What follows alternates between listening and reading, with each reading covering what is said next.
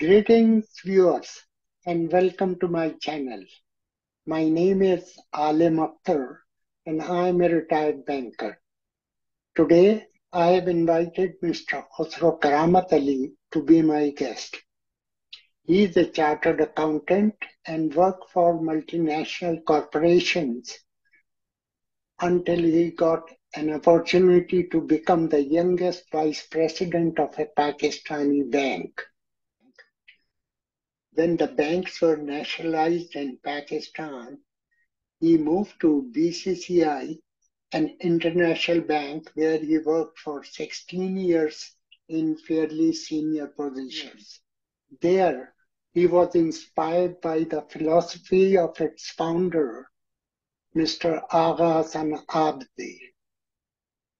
I know Khusro Sahib from the late 70s when he was the country manager of BCCI in Oman. As a manager, working together, I was very much impressed by his personality and the style of management.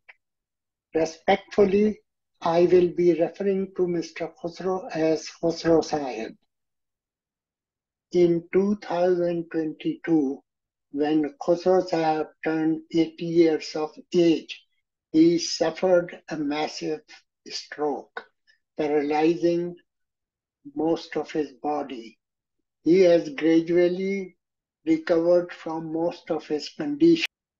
Despite his difficulties, he accepted my invitation to be interviewed because of the seriousness and urgency of the matter.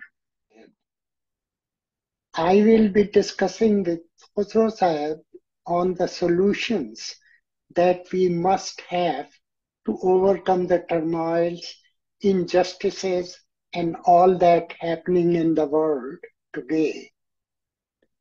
Hence, this discussion is timely, critical, and very important. It will take a series of sessions to discuss, and today is the first session. Thank you, Khusro Sahib, for accepting my invitation to be a guest on my channel. I look forward to having a fruitful discussion with you.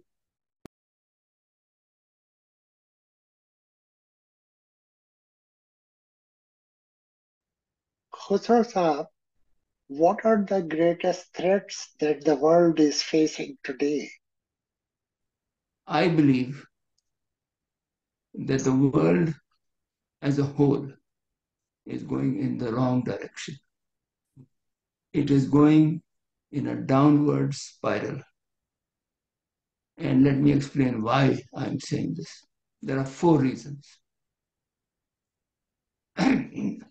Number 1, global warming. Now, global warming, which has been caused by whatever mankind as a whole has done to the environment. And it's going to affect both the rich and the poor. But the difference is that the rich can absorb the impact in terms of the devastation that it will cause. It will make the poor even poorer. What we have seen as far as global warming is concerned so far, worst is yet to come. Point number 2, the system that we are using, basically capitalism, is creating a divide between rich and poor. In this system, the rich are getting richer and the poor are getting poorer. And this is not sustainable. So, and global warming is going to exacerbate this. The poor will become even more poor. The third thing is the failure of democracy. Now, democracy, there's nothing wrong with democracy. Democracy is a good system. Why it is failing? It is failing because it has been overtaken by capitalism. Materialism has been introduced into democracy, and democracy is now purchasable by the strong and influential lobbies who have the money. And we are seeing this worldwide, whether it is America or Europe or anywhere else. It's not a question of are we ready for democracy or not. Democracy does not represent the people anymore. It represents money and influential lobbies and powerful people. The fourth thing is social media and misinformation. Now you might ask, where does social media fit into global warming and democracy? It is very important. It is very important that we are now living in an age of misinformation. People are being told not what is truth, but what the lobbies, the vested interests want to tell them. And they know this is media is under the influence, and therefore misinformation will lead to the wrong type of people being elected through the democratic process and for them to create havoc. So these four very important reasons are just the tip of the iceberg as to why things are going in the wrong direction. Now, if you agree with me, then consider one more fact. The slide downwards is going to accelerate in the future. We have been in this present system since the end of the Second World War, and capitalism has reigned supreme. But capitalism has become an addiction. Capitalism is no longer capitalism. Capitalism has now become predatory capitalism. So what has happened now is that the equilibrium of the world has become imbalanced. And it's not just the division between rich and poor. There is now a new division. This is the powerful and the powerless. So there is an undeclared war between the powerful and the powerless.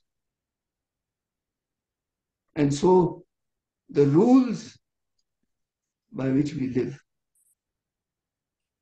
are dictated by the powerful.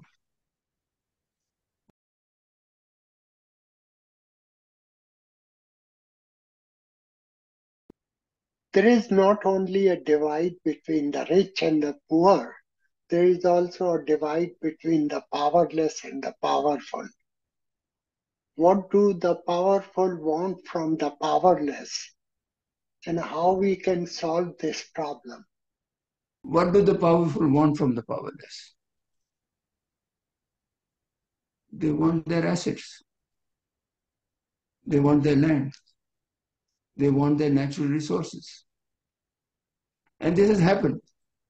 Since the beginning of the world, this has happened. It's not the first time. And you know what the powerful have done with these things? They have built beautiful institutions. They have built great universities. They have invested in good things. But that has left them also in control of the rules. And therefore, when the rules are being made by a few, then injustice comes in. And so we are today facing an unjust world. And we are spiraling down. So what happens? Let me give you an example, two examples. When the powerful take any actions, they say It all started when you hit me back, right? Or they say, um, look what you made me do. So there is no responsibility. The powerless are attacked, their assets are taken over, and then they are blamed. So that is what I meant by, and we are creating an unjust world. Right? And so I will repeat again that if this system goes on, it is going to go on faster. And why is it going to go on faster? Because of technology. So in the last 75 years,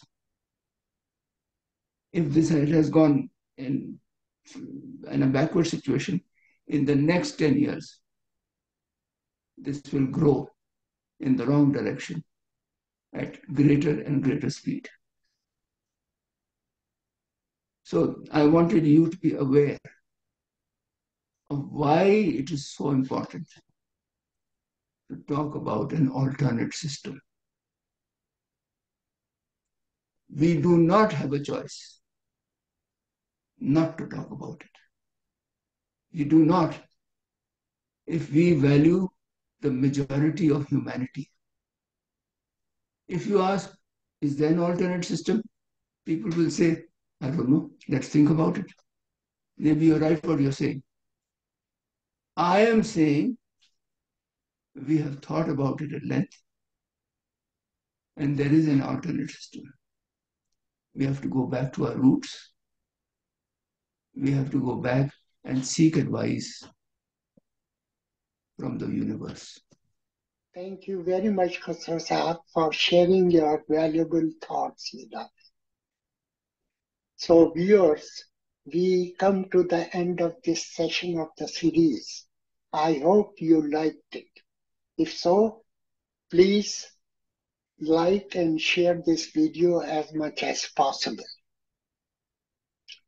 Please also subscribe to my channel and hit the bell icon so that you keep updated with the future uploads. I will encourage and appreciate your questions and comments on this video. Please write them in the comments box. You may also send your comments and questions by email. The email address is askkelly@alimakhtar.com. All this information is also mentioned in the description of this video. Till next time, have a wonderful and thoughtful time. Thank you.